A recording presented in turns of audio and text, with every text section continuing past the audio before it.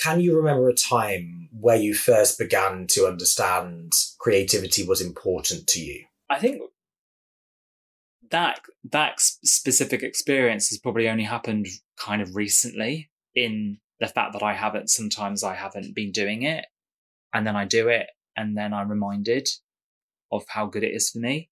But I guess in terms of like when I kind of first discovered being creative, I guess it's when I did photography at A-level in school. And what did that start to kind of unlock for you? Well, I mean, I think I'd always been quite imaginative anyway, very imaginative. My outlet was drama. I liked acting. And yeah, so that was what I kind of did. And I didn't have a very supportive art teacher. And my art teacher at school actually said to me that I'd never be an artist because I couldn't draw very well. So I didn't take art for GCSE. I did drama instead. And then a good friend of mine, she was going to go and do photography instead at A-level, and I didn't want to be potentially on my own. So I discovered my love of photography, and I liked the immediacy of photography, I think.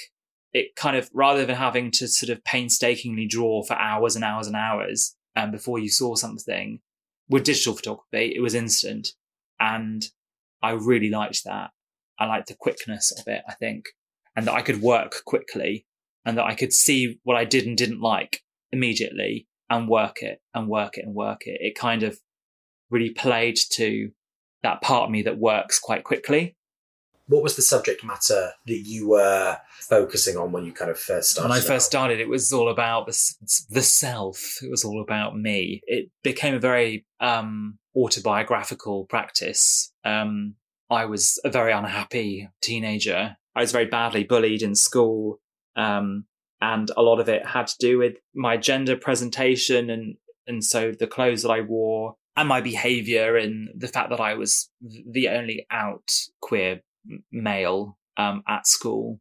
So I was targeted quite a lot for all of that. So a lot of my photographic interests were about me.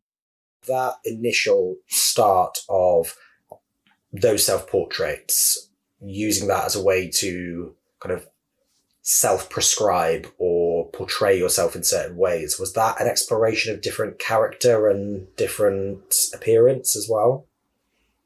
I think for me, that experience of gender, I suppose, in that way, my awareness to that was being brought to the surface as I was also experiencing myself and my sexuality. Also, a lot of my early experiences with men, they would often always use kind of adjectives that, you know, would be generally used for women, like beautiful, pretty. I kind of existed in this weird kind of world that was then perpetuated by the people that I was kind of seeing romantically. And then I was therefore just became really interested in this idea that by just like putting on a bracelet or putting on one piece of clothing, people could not understand what genitalia I had. And I became very kind of fixated on that idea and how weird that was. And I found it really silly. And then I didn't understand the difference between sex and gender anyway. So I started to then explore that in photographic form. And I became really interested in, okay, well, how much do I need to put on to look a certain way? You know, do I need to put on a dress? Do I need to put on a wig? Do I need to put on makeup? But I don't wear a wig. I was really interested in the nuances of what makes the shift in people to perceive me in a certain way. In a way, you could say that was basically a form of research. Yeah. It was anthropological research without me even realizing it.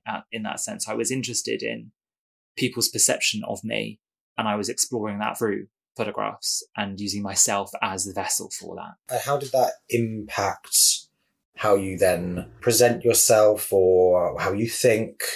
Because I feel like this idea of creating for no reason, those kind of formative moments when you're beginning to really have some quite deep thoughts and explore topics which are huge through creativity without really knowing it, Yeah. then impact you in ways that maybe you don't know at the time, but maybe you know now. Did that have a springboard effect on you in the future? Well, I mean, I suppose the hard fact is that you're never creating for nothing. It just might be that later on you realize, like I have just done now, that actually it is, the creative process is a kind of access to the subconscious in that sense. So I was probably working through things that I didn't have a language for, but I was giving voice to it through images, as art, visual communication rather than speaking it or writing it or whatever. And I remember in those early stages seeing that carrying on